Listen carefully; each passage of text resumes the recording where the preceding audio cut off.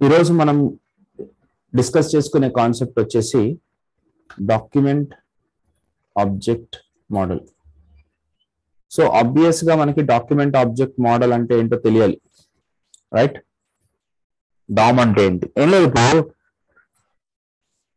మాకు event perform అవ్వగానే ఏమేం జరుగుతుంది?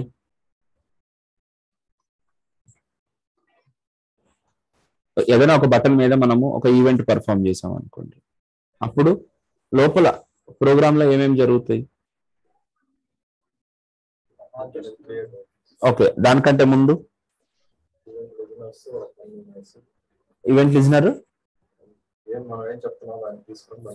మనం ఏ పని అయితే చేస్తున్నామో ఆ ఈవెంట్ లిజనర్ దాన్ని విని రెస్పెక్టివ్ ఈవెంట్ హ్యాండ్లర్ ని కాల్ చేసే ముందు ఒక ఈవెంట్ ఆబ్జెక్ట్ ని క్రియేట్ చేస్తుంది. అక్కడ ఒక ఆబ్జెక్ట్ అని చూపించాను కదా, ఆబ్జెక్ట్ అనగానే మీకు కళ్ళ ముందు ఏం కనపడుతుంది?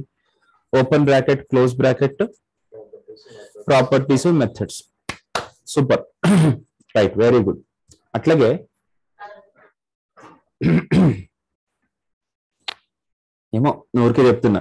ఇప్పుడు ధనంజయ్ అంటే ఏంటి? ధనంజయ్ అంటే ఇప్పుడు మన క్లాస్మేట్ ధనంజయ్ ఉన్నారు. ధనంజయ్ అంటే ఏంటి? ధనంజయ్ అంటే ఆయన హైట్, ఆయన వెయిట్, ఆయన పేరు, ఆయన ఫాదర్ నేమ్, ఆయన మదర్ నేమ్, ఇది కాదండి. అదొక్కటే కాదు కదా. ధనంజయ్ మీన్స్ ఆయనకుండే ఆలోచనలు, ఇవన్నీ కదా. సరే, మీరు ఒక రెజ్యూమ్ ఇచ్చారు. రెజ్యూమ్ ఎట్లా ఇస్తున్నారంటే ఈ మధ్య ఒక పాంప్లెట్ లో తయారైంది. దానికి మీకు సంబంధం లేదన్నమాట. పాంప్లెట్ ఇచ్చేవాడికి పాంప్లెట్ కి ఎట్లాగైతే ఫ్యాప్లెట్, సరే మనకు అర్థం కావాల్సిన భాషలో పాంప్లెట్ ఇస్తారు కదా మీరు, ఇట్లా ఇచ్చే వాళ్ళకి ఆ ఫ్యాప్లెట్ కి సంబంధం ఎట్లయితే లేదో,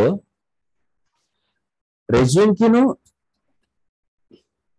ఆ పర్సన్ కి కూడా అలాగే సంబంధం లేదు. నేను 80% ఆఫ్ ద పీపుల్ ని రెజ్యూమ్ తోటి రిజెక్ట్ చేస్తాను. అంటే రెజ్యూమ్ లో ఉన్న క్వశ్చన్స్ ని అడిగి రిజెక్ట్ చేస్తారు. ఈ రెజ్యూమ్ మీదేనా అని. వాళ్ళదే, కానీ వాళ్ళదే రాయరు. వాళ్ళకి అది కూడా తెలియదు, దాని లోపల ఏముందో కూడా సరిగ్గా తెలియదు. నువ్వు 2001 నుంచి 2008 వరకు ఎక్కడ పనిచేసావంటే అదేదో కంపెనీ ఉండే సార్ అండి. ఏంద్రా భాయ్, 7 సంవత్సరాలు పనిచేసిన కంపెనీ నీకు గుర్తు రావట్లేదు అంటే నోట్లో ఉంది సార్, అది ఇట్స్ నాట్ కమింగ్ అవుట్ అండి. ఎనీవేస్, అట్లా ఇప్పుడు రెజ్యూమ్ అంటే that is an object form of your career. Resume is your object form, అంటే నిన్ను ఒక మోడల్లో రిప్రజెంట్ చేయడం, రైట్? ఐశ్వర్య రాయ్ని, దీపికా పదుకోనేని కూడానా, దీపికా పదుకోనేని, సచిన్ టెండూల్కర్ ని, హృతిక్ రోషన్ ని, షారుఖ్ ఖాన్ ని, అమితాబ్ బచ్చన్ ని, షేన్ వార్న్ ని టుసాడ్స్ మ్యూజియం లో పెట్టారు. వాళ్ళ బొమ్మలు పెట్టారు, వాళ్ళని కాదు. అంటే అక్కడే ఉంది, సచిన్ ఉన్నాడు ఆడ.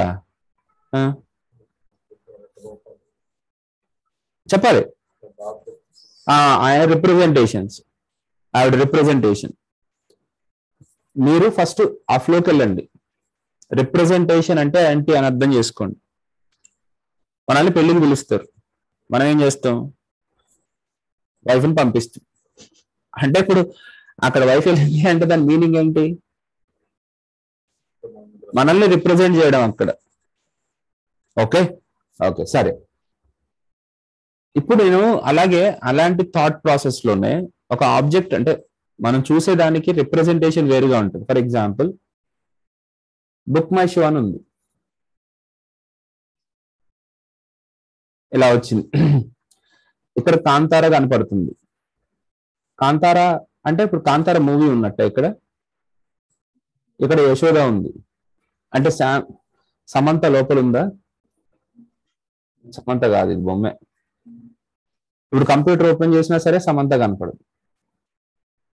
నిజం, అబద్ధం కాదు. Okay, so this is a representation are this is a instance of that movie.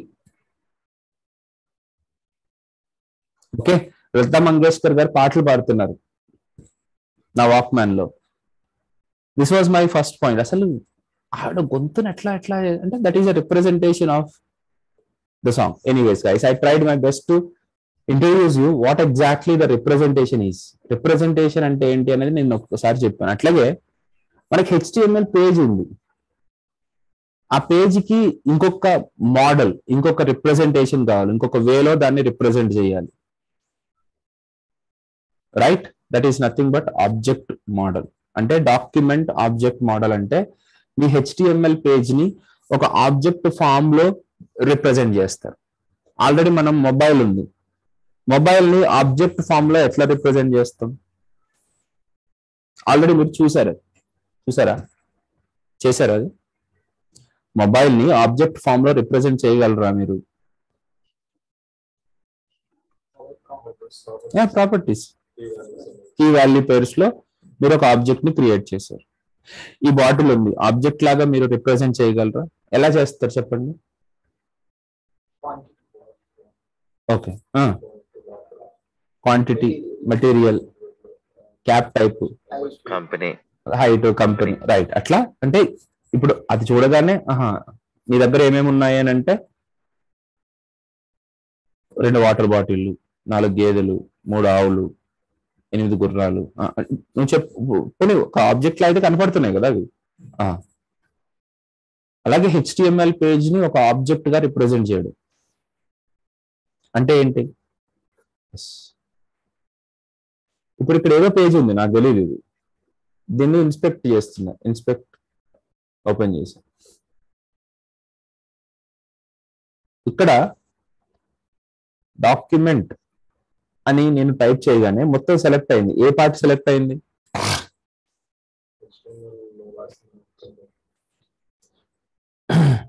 ఈ పార్ట్ కింద ఉన్నదంతా సెలెక్ట్ అయింది, అంటే ఈ పార్ట్.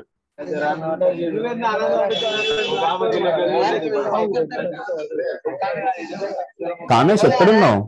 పొద్దున్నే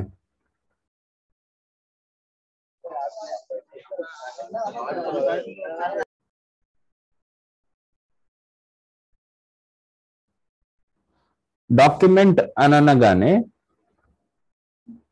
మీకు ఈ పార్ట్ సెలెక్ట్ అవుతుంది. అంటే దాని మీనింగ్ ఏంటి? Document is holding are web page. Document, what is document? It is an object. మీరు ఎట్లా చెప్తున్నారు సార్? ఎంటర్ కొట్టా నేను, డాక్యుమెంట్ అని టైప్ చేసి కన్సోల్లో ఎంటర్ కొట్టగానే ఈ డాక్యుమెంట్ డీటెయిల్స్ వచ్చినాయి. ఇక్కడ చూడండి, ఆ డాక్యుమెంట్ ఆబ్జెక్ట్ లో ఏముంది చూడు. డాక్యుమెంట్ అనే పేరు మీద ఏముంది? కంప్లీట్ మన HTML పేజ్ ఉంది. ఓకే, ఇది ఎలిమెంట్ రిప్రజెంటేషన్. అదే నేను ఇప్పుడు console.dir ఆఫ్ డాక్యుమెంట్ అని అంటే నీకు కంప్లీట్ డాక్యుమెంట్ రిప్రజెంటేషన్ వస్తుంది.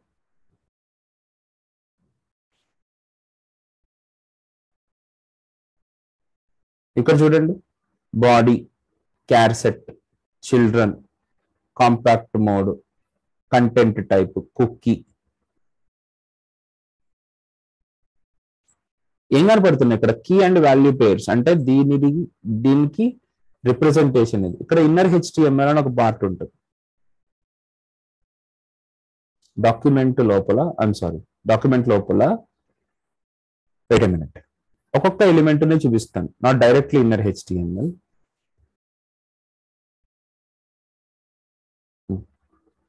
డాక్యుమెంట్ లోపల చైల్డ్ నోట్స్ అని ఉన్నాయి. ఎన్ని చైల్డ్ నోట్స్ ఉన్నాయి? 2.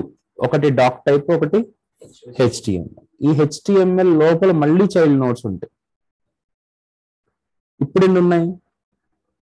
సరే, చిల్డ్రన్ పెట్టుకోండి. హెడ్, బాడీ, హెడ్ లో మళ్ళీ చైల్డ్ నోట్స్ ఉంటాయి. ఇక్కడ ఎన్ని ఉన్నాయి చూడండి? Children, link, meta, title, base, ఇవన్నీ ఉన్నాయి. అంటే మీ HTML పేజ్ ని డెవలప్ చేయడానికి HTML పేజ్ ని మీరు ఒక రకంగా చూపిస్తే డాక్యుమెంట్ ఆబ్జెక్ట్ ఇంకొక రకంగా పెట్టుకుంటుంది. ఎందుకు పెట్టుకోవాలి సార్ అట్లా? That's true. ఎందుకంటే HTML ని JavaScript లో యాక్సెస్ చేయడానికి. What is the purpose? HTML ని JavaScript లో యాక్సెస్ చేయడానికి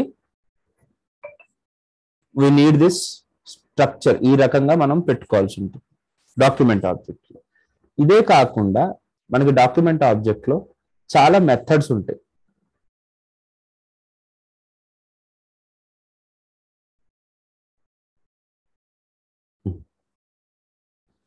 మెథడ్స్ చూడు, get element by id, get element by name, get element by class name, get element by tag name, get element by name. ఈ methods అన్ని ఎక్కడ ఉన్నాయి? Document object లో ఉన్నాయి. సో ఈ మెథడ్స్ తోటి మనం ఏం చేయొచ్చు? What we can do,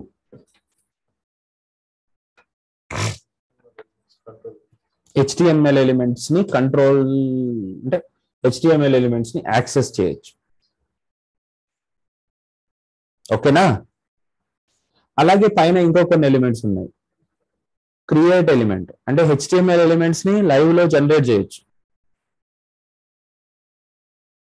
so document object ద్వారా మనం ఏం చేయొచ్చు? హెచ్టిఎంఎల్ ని యాక్సెస్ చేయొచ్చు. యాక్సెస్ అంటే అదే యాక్సెస్ అంటారు ఇంకా దాన్ని ఏం చెప్తాం? యాక్సెస్ చేయొచ్చు. అలాగే హెచ్టిఎంఎల్ ఎలిమెంట్ ని క్రియేట్ చేయొచ్చు, కంట్రోల్ చేయొచ్చు. ఇంకొకటి ఇక్కడ ఇంకొక క్యూఆర్,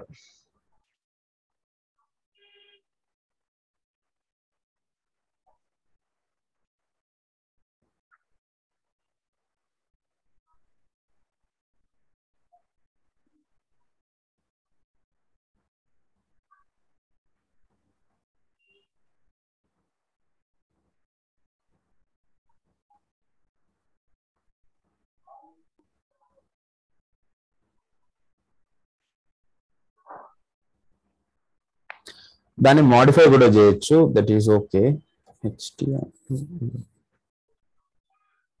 క్రియేట్ ఎలిమెంట్ తో పాటు clear okay.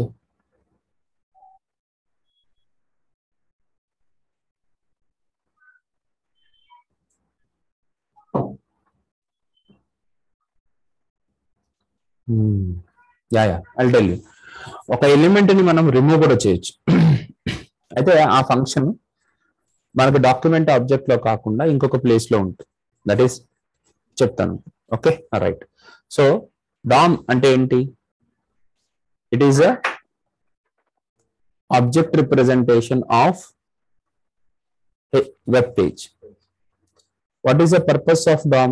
DOM object is having so many properties and methods. By using those properties and methods, we can control HTML page. ఇది సూక్ష్మంగా చెప్పుకోవాలంటే.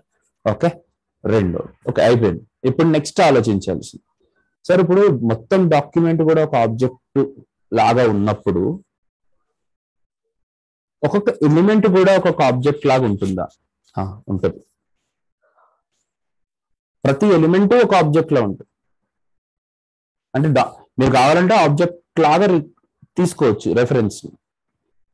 ఒక్కొక్క ఎలిమెంట్ కి ఒక్కొక్క ఆబ్జెక్ట్ రెఫరెన్స్. చాలా కాన్సన్ట్రేట్, అసైన్మెంట్స్ అంత తేలిగ్గా ఉండవు. సైలెంట్ లో పెట్టు, లేకపోతే మొత్తం సైలెంట్ లో పెట్టు, డోంట్ డిస్టర్బ్ అని. ఓకే, ఏం చెప్తున్నాను దాని నుంచి? ఒక్కొక్క ఎలిమెంట్ ని కూడా ఒక ఆబ్జెక్ట్ లాగా రిప్రజెంట్ చేయొచ్చు. చూద్దామా ఒకసారి అది ఎట్లా ఉంటుందో. ఏం నవీన్, వద్దా? నువ్వు వద్దంటే నేను చెప్పి ఆపేస్తాను. నవ్వా, ఎందుకంత సీరియస్ ఉన్నావు? ఓకే, చలో చూద్దాం.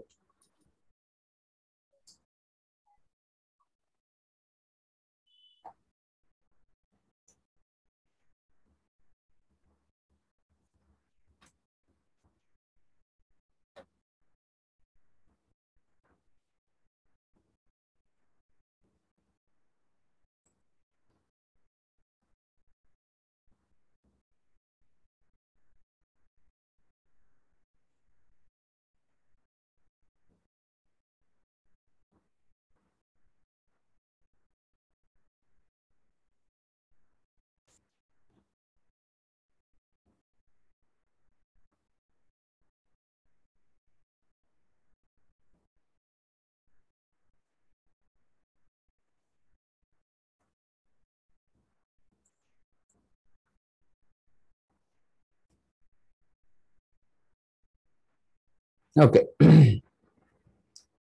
సో ఇప్పుడు నాకు h1 రాశాను. h1 ఫస్ట్ హెడర్ ఎలిమెంట్, అలాగే పారాగ్రాఫ్ కొద్దిగా రాద్దాం మనకి బెటర్ అర్థం కావడానికి.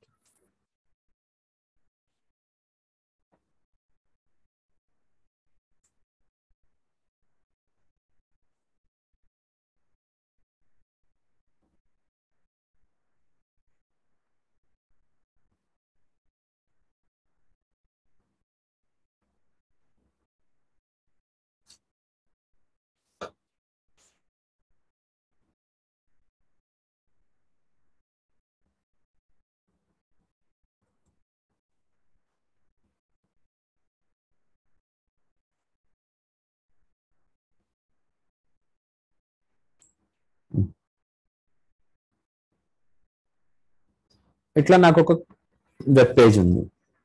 దీన్ని అంటే ఇప్పుడు ఈ వెబ్ పేజ్ యొక్క డైరెక్ట్ గా కాకుండా ఇక్కడ స్క్రిప్ట్ లో console.dir ఆఫ్ డాక్యుమెంట్ అని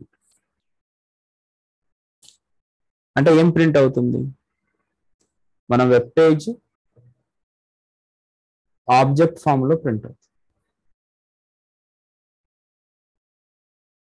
ఫార్మాట్ ఒకటే, కాకపోతే ఏం మారుతాయి అంటారు? ఇంతకు ముందు చూపించిన దానికి ఇప్పుడు దానికి ఏం వాల్యూస్ మారుతాయి? Very good. బేస్ యూఆర్ఎల్ మారింది, అలాగే డాక్యుమెంట్ యూఆర్ఐ మారింది, అలాగే లాస్ట్ మాడిఫైడ్ మారింది, డాక్యుమెంట్ మారింది, ఇది మారింది. అంతే కదా? ఇంకేమైనా మారినాయా?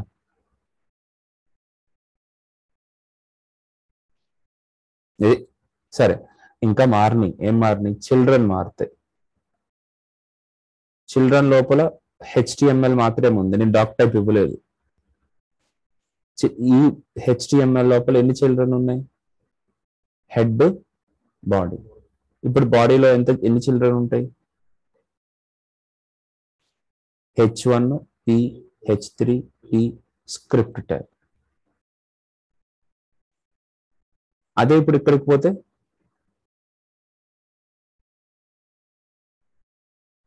HTML చిల్డ్రన్ లో 3 ఉన్నట్టున్నాయి. 2ఏనా? ఓకే, 2. హెడ్ వదిలేసి బాడీ పట్టుకుంటే బాడీ చిల్డ్రన్ లో ఎన్ని ఉంటాయి? చాలా ఉన్నాయి. No script, script, I frame, AIO shell అంట. ఎందుకు చిల్డ్రన్ ఇక్కడ డిఫరెంట్ అక్కడ డిఫరెంట్ ఉంది? దీని కంటెంట్ వేరు, దీని కంటెంట్ వేరు, రైట్? అంటే ఇప్పుడు చిల్డ్రన్ అంటే ఏంటి? బాడీకి చిల్డ్రన్ అంటే ఏమొచ్చినాయి? దీంట్లో రాసిన ఎలిమెంట్స్, బాడీలో రాసిన ఎలిమెంట్స్. హెడ్ లో చిల్డ్రన్ అంటే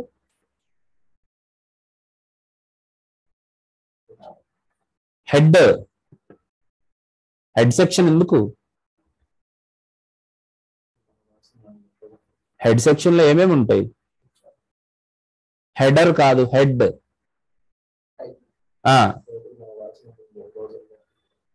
హెడ్ అమ్మా. టైటిల్, ఇంకేమేమి ఉంటాయి? Style, scripts, links, meta. మనం రాస్తే ఇప్పుడు ఇక్కడ నేను ఏమన్నా రాసానా? హెడ్ పెట్టాను కానీ దాని లోపల ఏం రాయలేదు. కాబట్టి ఎన్ని చిల్డ్రన్ ఉంటాయి? 0 చెప్పాలి. 0 అంటే 0 చెప్పాలి నాకు. 0. మరి మీకు అర్థమైందా లేదా ఎట్లా తెలుస్తుంది? ఇదేమన్నా నా పిల్ల లేకపోతే నా ఇదా? మాట్లాడండి. హెడ్ సెక్షన్ అని చెప్తున్నా, హెడర్ అన్లా, హెడ్ సెక్షన్ అన్న. హెడ్ లో ఏమేమి ఉంటాయి? ఏమైనా పెడితే ఉంటాయి, ఏం పెట్టకపోతే ఏముంది? జనరల్ గా ఏం పెడతాం? టైటిల్, మెటా, ఇట్లాంటి ఎలిమెంట్స్ దాంట్లో ఉంటాయి. అంటే వీటిని ఇక్కడ ఇలా రిప్రజెంట్ చేస్తుంది. ఓకే అండి. వాట్ ఈస్ డాక్యుమెంట్ ఆబ్జెక్ట్ అనే దాని గురించి నేను ఎక్స్ప్లెయిన్ చేయగలిగినంత ఎక్స్ప్లెయిన్ చేశాను, రైట్? ఇప్పుడు ఈ డాక్యుమెంట్ ఆబ్జెక్ట్ యూజ్ చేసుకుని మనం ఏం చేయొచ్చు? ఓకే, ఎందుకు సార్ CSS లో చేసుకోవచ్చు కదా అని నేను చెప్పగలను, లేకపోతే నేను డైరెక్ట్ గా నేను అక్కడ తీసుకెళ్ళిపోతా. మీకు ఇంట్రడ్యూస్ చేసేటప్పుడు చిన్న చిన్న విషయాలుగా ఇంట్రడ్యూస్ చేయాలని చెప్పి సిఎస్ఎస్ స్టైల్ మార్చడం ఇలాంటివి మీకు చూపిస్తున్నా. కానీ అసలు జావా స్క్రిప్ట్ పని అది కాదు. మీకు అర్థం కావడానికి నేను చేస్తున్న పని అది. DOM అనే ఆబ్జెక్ట్ యూజ్ చేసుకుని మనము HTML ని కంట్రోల్ చేసుకోవచ్చు. ఎలా కంట్రోల్ చేస్తాం? టీవీని మనం కంట్రోల్ చేయొచ్చా? ఎలా కంట్రోల్ చేస్తారు? అంతేగాని ఆలీగఢ్ లాగా లక్ష్మీదేవి రా అని అన్నావు కదా నువ్వు. ఎలా చేస్తావు? ఒక రిమోట్ పట్టుకుంటావు, రిమోట్ పట్టుకుని నొక్కుతావు, రిమోట్ పట్టుకుని ఆ బటన్ ప్రెస్ చేసిన తర్వాత టీవీ ఇట్లా మాడిఫై అవుతుంది. మాడిఫై అయినప్పుడు అంటే ఎలా అవుతుంది? లోపల ఒక ఫంక్షన్ కాల్ జరుగుతుంది. ఒక అరేని నువ్వు మాడిఫై చేస్తావు. ఎట్లా మాడిఫై చేస్తావు? Function call. Okay, yeah. So yeah, అట్లా ఒక డాక్యుమెంట్ ఆబ్జెక్ట్ ని కూడా మనము కంట్రోల్ చేయడానికి మనం ఏం చేయాలి? కొన్ని ఫంక్షన్స్ ఉన్నాయి, ఆ ఫంక్షన్స్ ని మనం యూజ్ చేయాలి. Methods in fact. ఎలాంటి మెథడ్స్? ఫర్ ఎగ్జాంపుల్ ఇక్కడ చూడండి, ఈ H1 కి ఒక ఐడి పెట్టుకుంటాం. This is the basic way of handling. Okay, wear ELEM1 is equal to document dot get element by ID of D1.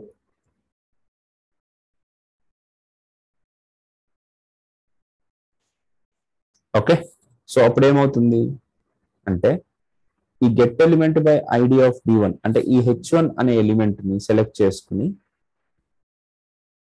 ఆ ఎలిమెంట్ ఆబ్జెక్ట్ ని ఈ వేరియబుల్ కి రెఫర్ చేస్తుంది. అంటే ముందు ఇది ఒక ఎలిమెంట్ ఆబ్జెక్ట్ ని క్రియేట్ చేస్తుంది.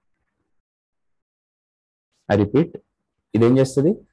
ఆ ఎలిమెంట్ ఆబ్జెక్ట్ లో ఏముంటది అంటే ఈ పర్టికులర్ ఎలిమెంట్, ఎందుకంటే దీని ఐడియే కదా D1 అని. ఇప్పుడు దీనికి ఇంకొక D1 ఐడి పెట్టుకుంటారు. where ELEM2 is equal to document dot get element by ID of D2. ఇప్పుడు ఈ పర్టికులర్ లైన్ ఏం చేస్తుంది? D2 అనే ఎలిమెంట్ కి సంబంధించిన ఆబ్జెక్ట్ ని, అంటే ఎలిమెంట్ కి ఒక ఆబ్జెక్ట్ ని క్రియేట్ చేసి ఆ ఆబ్జెక్ట్ ని ELEM2 కి అసైన్ చేస్తుంది. ఒక ఆబ్జెక్ట్ ని క్రియేట్ చేస్తుంది అని చెప్తున్నాను. ఓకే, దాంట్లో ఏముంటది అని అంటే దీని రెఫరెన్సెస్ ఉంటాయి. ఈ ఎలిమెంట్ రెఫరెన్స్ ఎందుకు ELM2 లో మనకి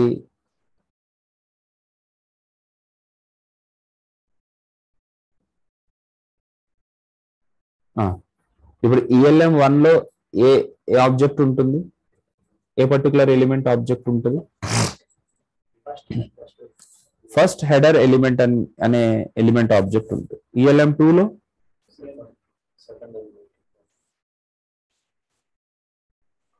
నేను సెకండ్ ఎలిమెంట్ ఆబ్జెక్ట్ అని చెప్పించుకోవాలనుకుంటే ఇండియన్ క్రికెట్ టీమ్ ఉంటుంది సార్.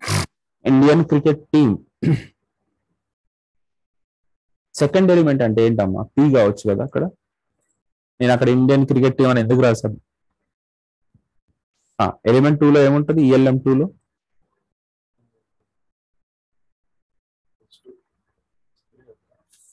కంప్లీట్ ఆ ఎలిమెంట్ ఉంటుంది. ఆ ఇండియన్ క్రికెట్ టీం ఉన్న ఆ ఎలిమెంట్ ఉంది కదా. ఇండియన్ క్రికెట్ టీం ఒక్కటే కాదు, ఆ ఒక్క కంటెంట్ ఒకటే కాదు, మొత్తం ఎలిమెంట్ ఉంటుంది. ఎలిమెంట్ 1 లో ELM1 లో మొత్తం ఆ ఎలిమెంట్ మొత్తం ఉంటుంది. ఎలిమెంట్ అంటే దాని ఐడి కావచ్చు, దాని హెడర్ కావచ్చు, దాని టైప్ కావచ్చు, దాని పేరు కావచ్చు, దాంట్లో ఉన్న కంటెంట్ కావచ్చు, దాంట్లో ఏమన్నా ఇంకా చైల్డ్ ఎలిమెంట్స్ ఉంటే అవి కూడా, అవన్నీ కలిసి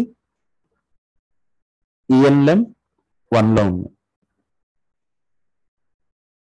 is that clear? Yeah. ELM2 లో ఉంది. నెక్స్ట్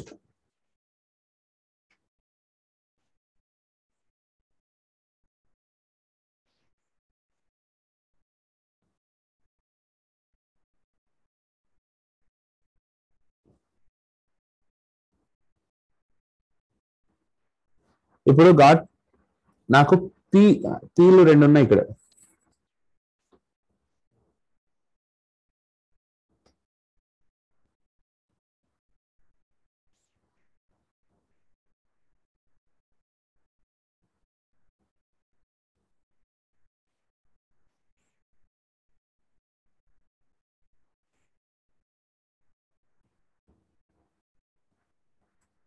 ఓకే, పీలో ఉన్నాయి రెండు. ఇప్పుడు ఈ పీ ఎన్ని ఉన్నాయి, పీస్ని అన్ని తెచ్చుకోవాలనుకుంటే దానికి ఒక మెథడ్ ఉంది, document dot get element by tag name. ఇప్పుడు ఈ ఎలిమెంట్ లో ట్యాగ్ నేమ్ ఏంటి?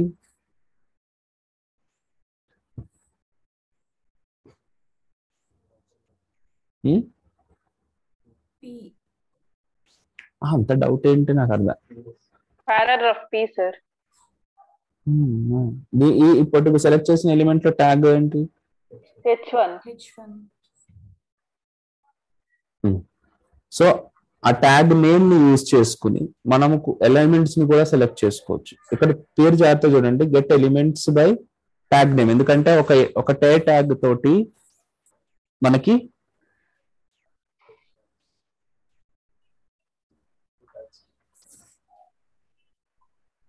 అంటే ఎన్నెన్న ఉండొచ్చు కదా, కాబట్టి ట్యాగ్ నేమ్ తోటి కనుక ఐడి అయితే ఒకటే ఉంటుందమ్మా. మీరు పెట్టినా అదేం అనకపోయినా కానీ మీరు తప్పు చేసినట్టు తప్ప అట్లా అట్లా ఒక ఐడి ఒకటే ఇవ్వాలి. అదే ట్యాగ్ నేమ్ తోటి ఎన్నైనా తీసుకోవచ్చు. సో ఇప్పుడు PELEMS లో ఏమొస్తాయి చూడు, get element by tag name. Tag name ఇచ్చేటప్పుడు కొద్దిగా జాగ్రత్తగా ఉంది. చెప్పండి. PELEMS లో ఏముండొచ్చు?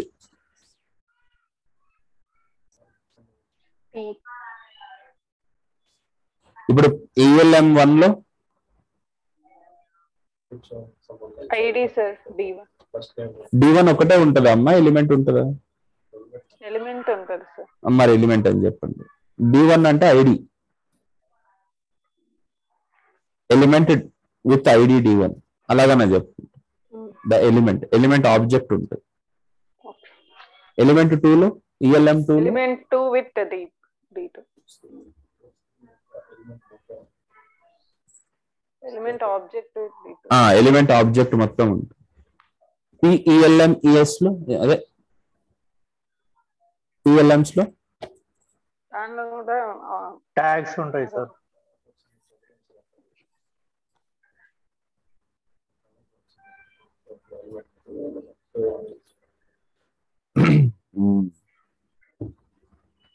ఇక్కడే డిఫరెన్స్ వస్తుంది చాలా మందికి. ఇప్పుడు శ్యామ్ గారు ట్యాగ్స్ ఉంటాయి సార్ అని చెప్పారు. నేనైతే అడుగుతానండి, ఎట్లా ట్యాగ్స్? ఇప్పుడు ఇక్కడ గెట్ ఎలిమెంట్ బై ఐడి అని అన్నప్పుడేమో ఎలిమెంట్ ఆబ్జెక్ట్ వస్తుందా? Get elements by tag name అని అంటే ఇక్కడ ఆ వర్డ్స్ అవుతుంటేనే అర్థం కావాలి కదా, గెట్ ఎలిమెంట్స్ వస్తున్నాయి అని. నువ్వు ఎందుకు ఇచ్చావు ఆ పేరు? కమాన్, మీరు ఆ అబ్జర్వేషన్ చేయలేకపోతే మనకు చాలా టైం పట్టేస్తుంది. మొత్తం ఇక్కడే పెట్టాలి మైండ్ అంతా. Get elements by tag name అంటున్నాం. Elements by tag name, get elements by tag name అంటే ఏమొస్తున్నాయి? ఎలిమెంట్స్ వస్తున్నాయి. Get element by tag name అంటే గెట్ ఎలిమెంట్ బై ఐడి అంటే ఎలిమెంట్ యాజ్ అన్ ఆబ్జెక్ట్. ఇప్పుడు ఇక్కడ get elements by tag name అంటే ఎన్ని elements ఉన్నాయో ట్యాగ్ నేమ్ తో అన్ని ఎలిమెంట్స్ మనకి వస్తాయి. ఇప్పుడు వచ్చినాయి, రైట్. ఎలా ఉంటాయి అవి? ఇప్పుడు ఒక ఎలిమెంట్ అంటే ఆబ్జెక్ట్ లో ఉంటుందని చూపించాను. ఇక్కడ 2-3 ఎలిమెంట్లు రాబోతున్నాయి అంటే ఆ 2-3 ఎలిమెంట్లు కలిసి ఎలాగ వస్తాయి అంటారు?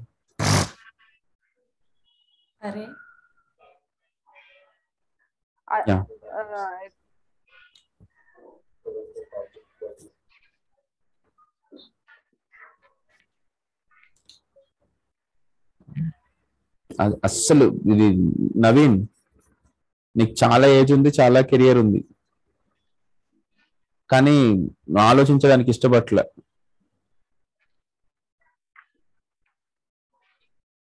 నేను చెప్తుంది వినడానికి మాత్రమే ఇష్టపడుతున్నా. చెప్పండి. మల్టిపుల్ ఆబ్జెక్ట్స్ అన్ని కలగలిపి వస్తున్నాయి అని అంటే అవి ఏ డేటా స్ట్రక్చర్ లాగా వస్తాయి? కరెక్ట్ అండి. నాకు ఆ వర్డ్ కావాలి. అరే ఆఫ్ ఆబ్జెక్ట్స్ చెప్పాలా? మేబీ నీకు అనిపించిందేమో, నాకు చెప్పకపోతే నాకు తెలియదు. చెప్పాలి. ఎట్లా వస్తాయి సార్? అరే ఆఫ్ ఆబ్జెక్ట్స్. ఇప్పుడు నేను చేయించింది అంతా ఎందుకు అని అంటే, నేను కాదు కదా, ఈ భూమి మీద ఎవడు ఏ కోర్సుని మొత్తం చెప్పలేడు. చాలా మట్టుకు మీరే ఆ పేర్లు చూసి అర్థం చేసుకోవాలి. ఆ పేర్లు చూసి అర్థం సగానికి సగం అర్థం అయిపోవాలి. అంటే ఆ పేరు చూడగానే ఇది ఏం మనకి ఇవ్వబోతుంది, ఏమి ఇస్తుంది అనే విషయాలు తెలుసుకోవాలి మీరు. ఇప్పుడు PELMs లో ఒక స్ట్రింగ్ ఉంటుందా, ఒక స్ట్రింగ్ ఉంటుందా, లేకపోతే నెంబర్ ఉంటుందా, అరే ఉంటుందా, ఫంక్షన్ ఉంటుందా? అరే ఉంటుంది. ELM1 లో బులియన్ ఉంటుందా, నెంబర్ ఉంటుందా, స్ట్రింగ్ ఉంటుందా, ఆబ్జెక్ట్ ఉంటుందా? ఆబ్జెక్ట్. అంటే ఆ విషయం మనకు అర్థంగా అయిపోవాలి. రైట్. ఇప్పుడు ELMS లో ఎన్ని ఉన్నాయి, ఏముంటాయి? console.log of console.dir of PELMS, HTML collection. ఇది ఒక గోల. HTML కలెక్షన్ అల్టిమేట్ గా ఏంటయ్యా అంటే మళ్ళీ 2 పీలే. ఇప్పుడు next where ELS2 is equal to document dot query selector all of P అని అంటారు. ఇప్పుడేమి ఉంటాయి ELS2 లో?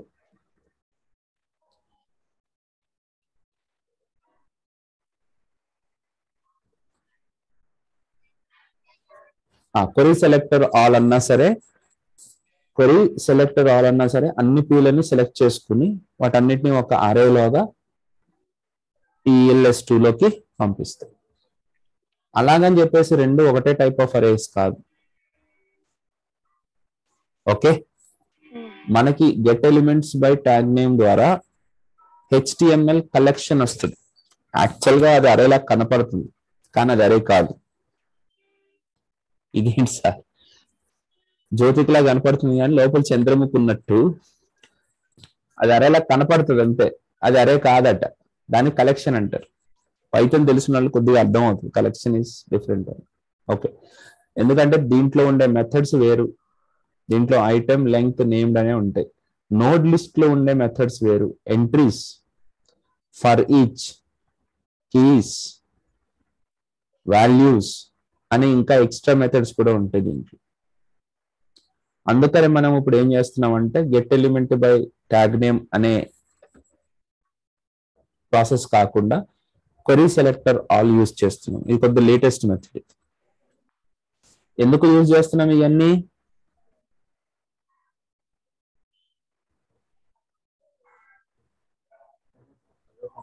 అరే ఆఫ్ ఎలిమెంట్స్ ని జావాస్క్రిప్ట్ లో సెలెక్ట్ చేసుకోవడానికి. How to select elements from JavaScript, అది ఇన్ జావాస్క్రిప్ట్. HTML ని జావాస్క్రిప్ట్ లో ఎలాగ రీడ్ చేయాలి, ఎలాగ యాక్సెస్ చేయాలి, ఎలా సెలెక్ట్ చేయాలి, దానికోసం మనం ఈ పర్టికులర్ మెథడ్స్ యూజ్ చేస్తాం. క్లాస్ నేమ్ అని కూడా ఉంటుంది, దాంతో కూడా మీకు get elements by tag name లాగానే వస్తాయి. అంటే దీనికి ఏమైనా క్లాసెస్ ఉన్నాయనుకో, ఆ క్లాసెస్ ని బట్టి కూడా మీరు చేసుకోవచ్చు. ఇది సరిపోతుంది అమ్మా. క్వెరీ సెలెక్టర్ ఆల్ చాలా పవర్ఫుల్. దీంట్లో మీరు క్లాస్ ఏంటి, ఐడి ఏంటి, ఇప్పుడు query selector all hash D1 అన్నాను అనుకోండి, ఐడి బేస్ తోటి సెలెక్ట్ అయిపోయింది, node list with only 1 element. Query selector అన్నాం అనుకోండి, ఓన్లీ ఫస్ట్ మాత్రమే సెలెక్ట్ అయి చూపించేస్తుంది, డైరెక్ట్ గా ఎలిమెంట్ ఆబ్జెక్ట్ ఇచ్చేస్తుంది.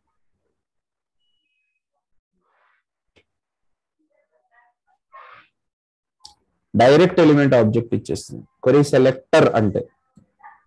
క్వెరీ సెలెక్టర్ అంటే ఫస్ట్ సెలెక్ట్ అయిన దాంట్లో ఫస్ట్ మీకు పికప్ చేసేసి దాన్ని రిటర్న్ చేసేస్తుంది. అంటే ఐడి తోటి సెలెక్ట్ చేసుకోవాలనుకున్నప్పుడు క్వెరీ సెలెక్టర్ వాడండి. క్లాస్ నేమ్ తోటి కానీ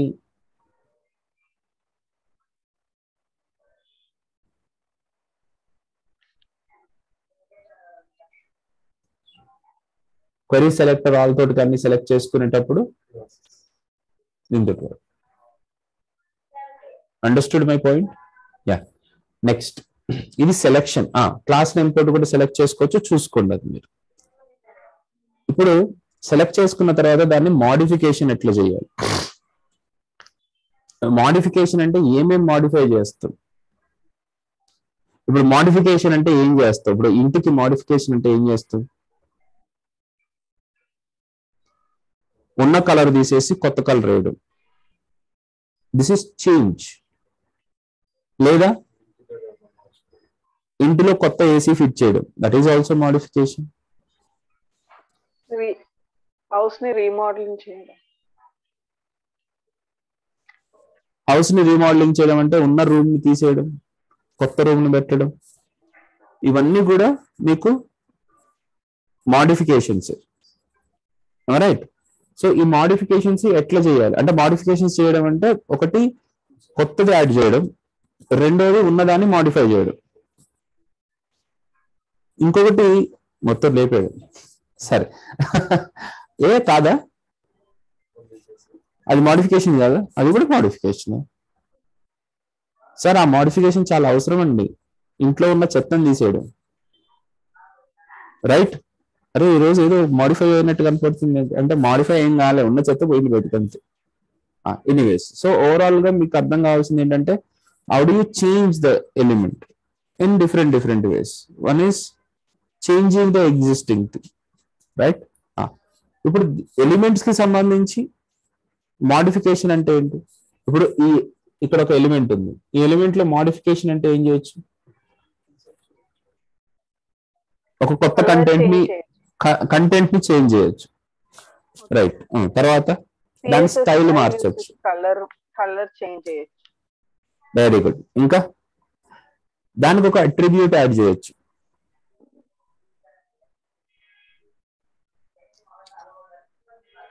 ఆ ఎలిమెంట్ ఒక అట్రిబ్యూట్ అంటే ఏంటి? అంటే జస్ట్ అట్రిబ్యూట్ నేమ్ ఇవ్వడం సార్.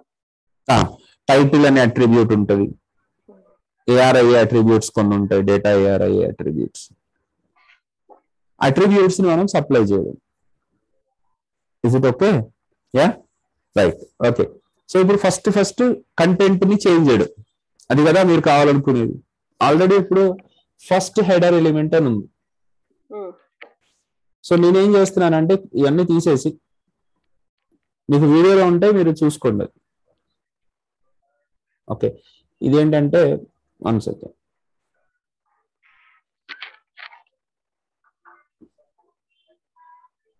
DOM సెలెక్షన్, ఇది DOM సెలెక్షన్. దీనికి DOM మోడిఫికేషన్, DOM యూజ్ చేసి మోడిఫికేషన్ ఎట్లా చేయాలని చూపిస్తున్నా. ఎలిమెంట్ 1 లో నాకు ఫస్ట్ హెడర్ కంటెంట్ ఉంది, సరేనా? ఇది నాన్న. ఇప్పుడు దీని అవుట్పుట్ ఏమొస్తుంది? నాకు ఫస్ట్ హెడర్ ఎలిమెంట్ అని వస్తుంది. అంటే లైవ్ లో లోడ్ అయ్యేటప్పుడు ఏమొచ్చింది? ఫస్ట్ హెడర్ ఎలిమెంట్ అని వచ్చింది.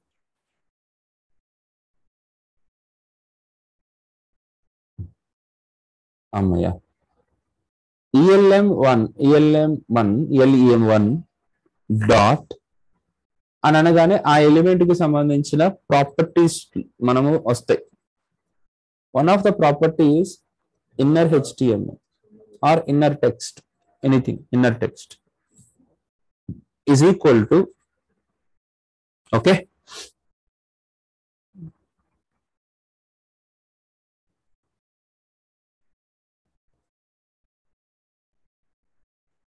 okay, let us understand DOM in a better way. ఇప్పుడు ఏమవుతుంది, నేను ఇప్పుడు సేవ్ చేయగానే ఫస్ట్ యాక్చువల్ గా మీకు పేజ్ లో ఏదో లోడ్ అవుతుంది. లోడ్ అయిన తర్వాత ఎప్పుడైతే జావాస్క్రిప్ట్ ఎగ్జిక్యూట్ అవుతుందో ఆటోమేటిక్ గా ఈ ఫస్ట్ హెడర్ ఎలిమెంట్ పోయి let's understand DOM in better way వచ్చేసింది. సేవ్ చేస్తున్నా. ఓకే, లేదు చూద్దాం. మీకు రియల్ టైంలో చూపించాలి కదా.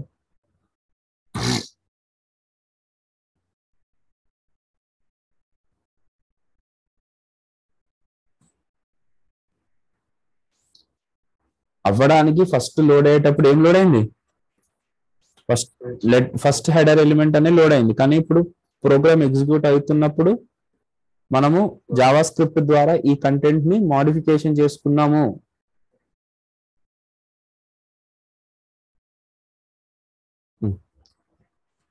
అండర్స్టూడ్? లేదు సార్, నాకు ఇలా కాదు, రెండింటిని కలిపి చేద్దాం. నిన్న ఈవెంట్ హ్యాండ్లింగ్ తెలుసుకున్నాం,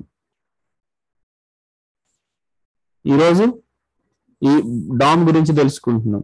ఈ రెండింటిని కలుపుదాం. కలపడం అంటే సార్ ఓకే. ఇప్పుడు ఈ చేంజ్ అనేది ఏదైతే ఉందో అది ఈ బటన్ ని క్లిక్ చేసినప్పుడు మాత్రమే జరగాలి. BUTTON button, change text.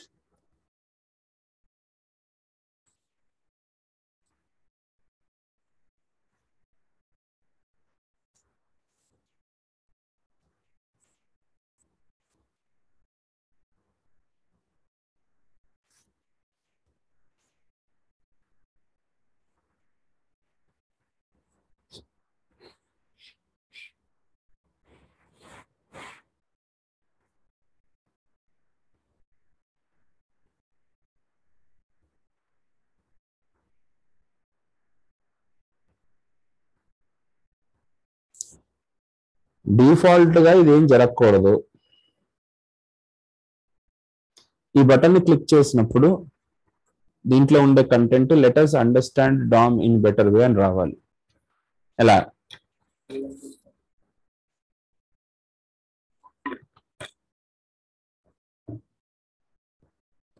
పూలు వాడదామా? ఈవెంట్ లిజనర్ ఆన్ క్లిక్ అనే ఈవెంట్ లిజనర్ ఎక్కడ రాయాలి అది మొత్తం చెప్పు. బటన్ లోపల రాయాలి ఏమని? ఆన్ క్లిక్ అనే. బాగోదా? రావట్లేదు. ఆన్ క్లిక్ ఏంటిది? అది యాజ్ అన్ అట్రిబ్యూట్ గా రాయండి. ఆన్ క్లిక్ ఈవెంట్ లిజనర్ గా రాయండి. ఈవెంట్ లిజనర్ గా రాయండి. అయ్యో, ఇది నా పెళ్లి కోసం కాదు సార్, మీ పెళ్లికే. ఓకే,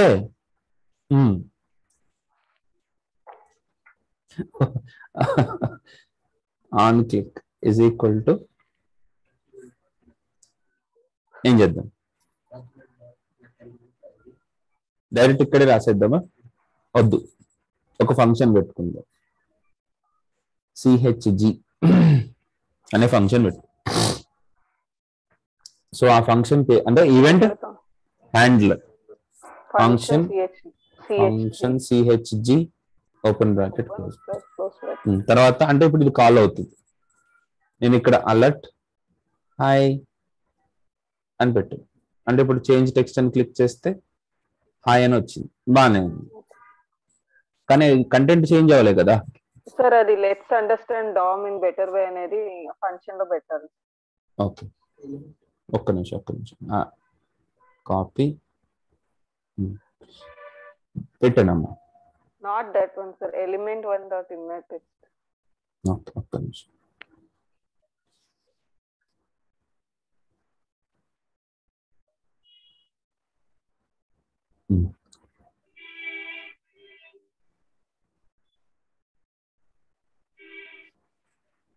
ఇంటలేదు అది మాట.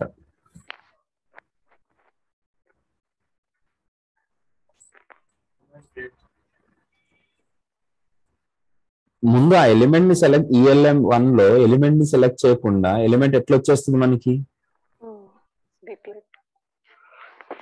కాదు, డిక్లేర్ చేయడం అని కాదు, ముందు సెలెక్ట్ చేసుకోవాలి కదా. ELM1 లో ఏముంది? ఇక్కడ కమెంట్ లో ఉంది అది. సో ఫస్ట్ ఆ document dot get element by ID of D1 అంటే ఈ ఎలిమెంట్ సెలెక్ట్ అవుతుంది. ఆ సెలెక్ట్ అయిన ఎలిమెంట్ ఆబ్జెక్ట్ ELM1 లోకి ఉంటుంది. ఇప్పుడు ఆ ELM1 డాట్ ఇన్నర్ HTML అంటే ఒరిజినల్ ఎలిమెంట్ చేంజ్ అవుతుంది. Are you ready?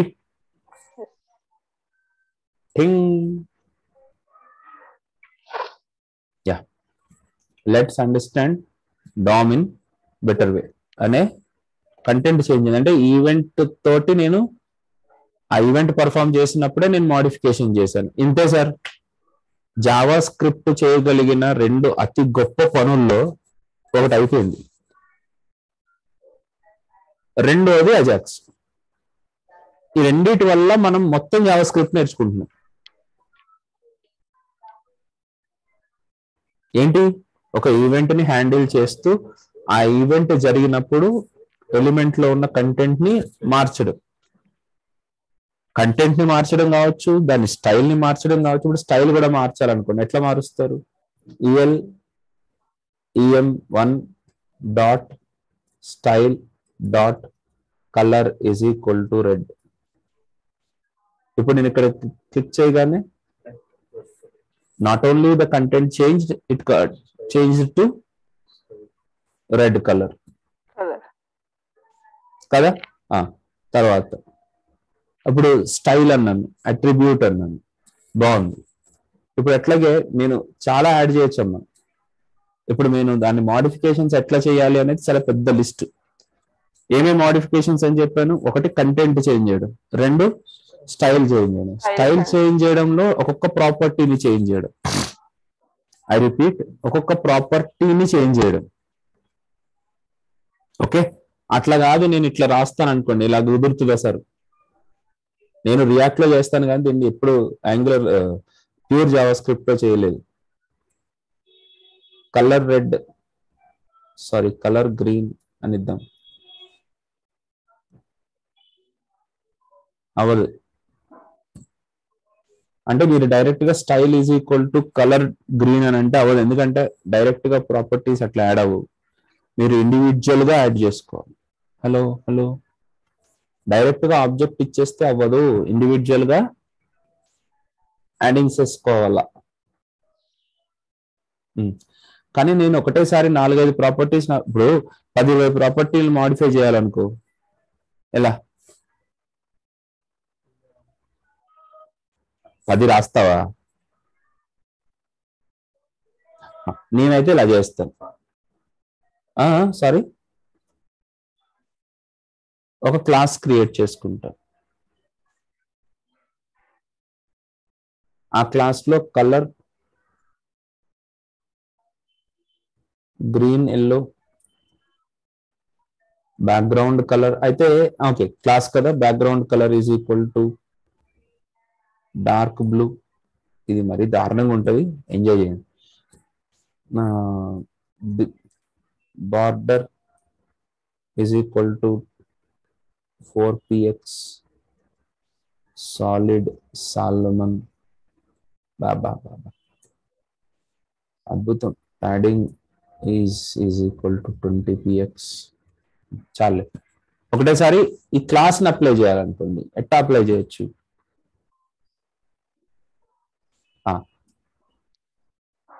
ఇక్కడ ఎలిమెంట్ కి డైరెక్ట్ గా క్లాస్, ఎందుకంటే స్టైల్లో అప్లై చేస్తామా క్లాస్, సపరేట్ గా క్లాస్ అని అప్లై చేస్తామా? ఎప్పుడే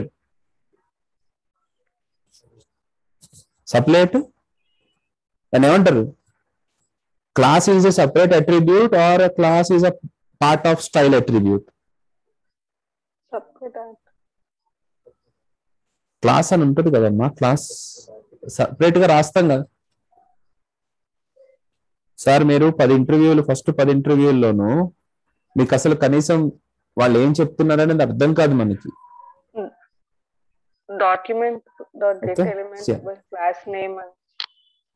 అయిపోయిందమ్మా, సెలెక్షన్ అయిపోయింది. ఇప్పుడు ఎలిమెంట్ ని చేంజ్ చేయడం వచ్చాం. element1 డాట్ అపెండ్ చైల్డ్ అని కూడా ఒకటి ఉంటుంది. సరే అదొద్దు, ఒక్క నిమిషం. డాట్ క్లాస్ లిస్ట్ లేకపోతే class name is equal to class name dot class name is equal to ABC.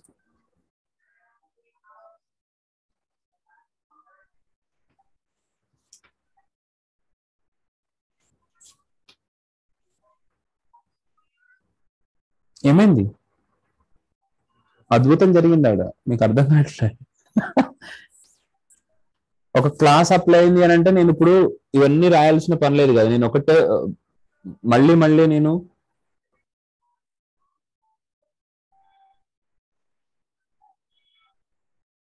Styles ఒక్కొక్కటి మార్చుకోవాల్సిన పని లేదు కదా, ఒక క్లాస్ తీసుకోవడం, అప్లై చేయడం. Is that clear? ఓకే, ఇంకొకటి పెట్టుకుందాం.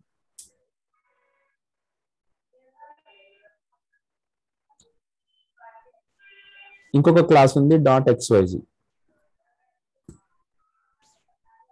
Font family is equal to Cambria and border radius is equal to 20 px. Box shadow is 10 px, 10 px, green yellow. ఇప్పుడు నాకు రెండు కలిపి అప్లై చేయాలనుకోండి. క్లాస్ నేమ్ అని అంటే ఇలా ఇచ్చాను అనుకోండి, ఏమవుతుంది? జనరల్ క్లాస్ అనే ప్రాపర్టీకి అట్రిబ్యూట్ కి మీరు ఎలా వాల్యూస్ ఇస్తారు? First class name space, second class name space, third class name, ఇది కదా మీరు ఇచ్చేది.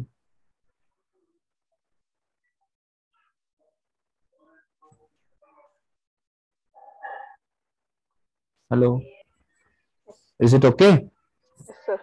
So more than one class name కనుక మనం ఇవ్వాలి అని అంటే ఇది పద్ధతి.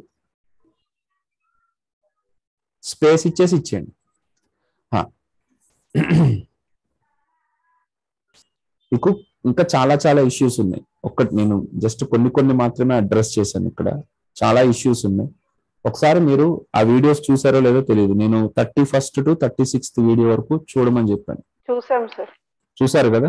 ఓకే, చూసిన తర్వాత ఈరోజు క్లాస్ ఎట్లుందమ్మా? బెటర్గా ఉందా? ఎస్పెషల్లీ ఫ్రెష్ ఎవరైతే ఉన్నారో వాళ్ళందరూ చూసుకుని రండి, సో దట్ ఇంకా మన క్లాస్లో చెప్తున్నప్పుడు అన్ని క్లారిటీ వచ్చేస్తుంది. ఓకే, సో ఇప్పుడు నేను చిన్న అసైన్మెంట్స్ ఇస్తాను మీకు. సార్ దీంట్లో ఇంకా ఇప్పుడు ఇచ్చే అసైన్మెంట్స్ లో చాలా అసైన్మెంట్స్ నేను చెప్పలేదు. చాలా అసైన్మెంట్స్ నేను ఏమీ చెప్పలేదు. But even you have to try. ఆ వీడియోస్ చూసానన్నారు కదా, దాంట్లో చాలా ఇన్ఫర్మేషన్ ఉంది. దాన్ని ఓన్లీ ఇన్ఫర్మేటివ్ పర్పస్ గానే చెప్పాను. సో ఇప్పుడు మీరు ఏం చేస్తారంటే, ఎక్కడ ఉన్నాయి ఆ అసైన్మెంట్స్ అని అంటే ఇక్కడ చూపిస్తాను. అయితే నేను ఒక్క నిమిషం లింక్ కూడా పంపిస్తాను, కంగారు పడకండి. మన యూట్యూబ్లో ప్రవీణ్ క్లాసెస్ అని టైప్ చేస్తే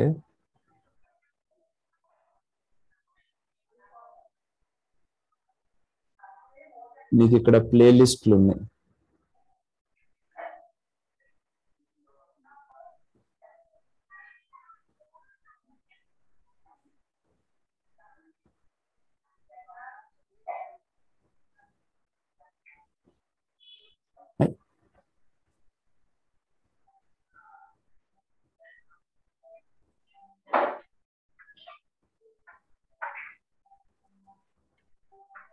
ఇదిగోండి, JavaScript DOM assignments.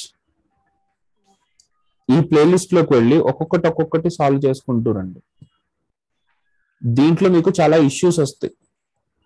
Hello, issues అంటే అది ఎలా చేయాలో మనకి ఏ ఐడియా రాదు. తీసుకురండి. నేనేమి ఎవరిని తక్కువ చేసి చెప్పట్లేదు. ఇప్పుడు మన దగ్గర ఒక మంచి డెవలపర్ ఉన్నాడు, ఆయనకి జావా కూడా వచ్చు, బాగానే రాస్తాడు. కోడింగ్, ప్రైమ్ నెంబర్ సిరీస్లు ఇవన్నీ మంచిగానే రాస్తాడు అబ్బాయి, అంటే తెలుసు. రియాక్ట్ మీద నాకు వచ్చు కదా అని చెప్పి నాకు వచ్చు అని చెప్పి ప్రాక్టీస్ చేయలేదు వీళ్ళోడు. నేను చెప్తున్న రోజు ఏ రోజుకి ఆ రోజు ప్రాక్టీస్ చేయలేదు. ఇప్పుడు నేను ఒక చిన్న అసైన్మెంట్ ఇచ్చా. సరే ఓకే, అయిపోయింది అన్నావు కదా కోర్సు, ఒక అసైన్మెంట్ ఇచ్చా, రాయలేకపోతున్నాడు. అంటే ఏది వాడాలి అనే థాట్ రావట్లేదు వాళ్ళకి.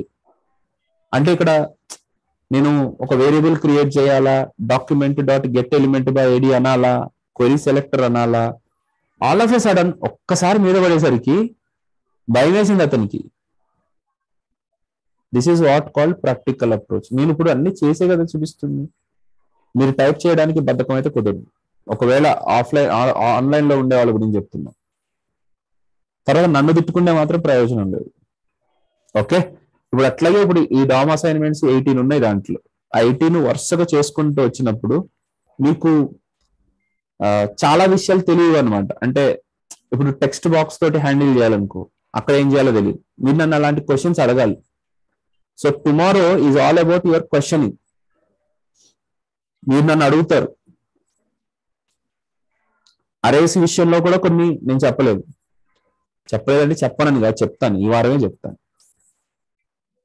ఓకే, సాటర్డే కూడా క్లాస్ తీసుకుంటాం. Okay, don't worry. కాకపోతే మీరేం చేయాలి, అసలు ఏమేమి ప్రాబ్లమ్స్ ఉన్నాయో చెప్పండి, కానీ అన్ని ట్రై చేయండి. చాలా మట్టుకు మీరు చేయొచ్చు. ఓకే, సో నాకు రేపు మీరు as many as questions possible తీసుకురండి. మాక్సిమం గుర్తుపెట్టుకోండి, చాలా మట్టుకు నేను చెప్పిన వాటిలో నుంచే ఆన్సర్స్ ఉంటాయి. కాకపోతే మీరే పికప్ చేయగలరు. ఒకసారి చూద్దాం ఎంతవరకు చేస్తారు. ఓకే, ఇంకొక చిన్న పాయింట్, మన ప్లేలిస్ట్, ఇంకొక ప్లేలిస్ట్ పంపించాను నిన్న.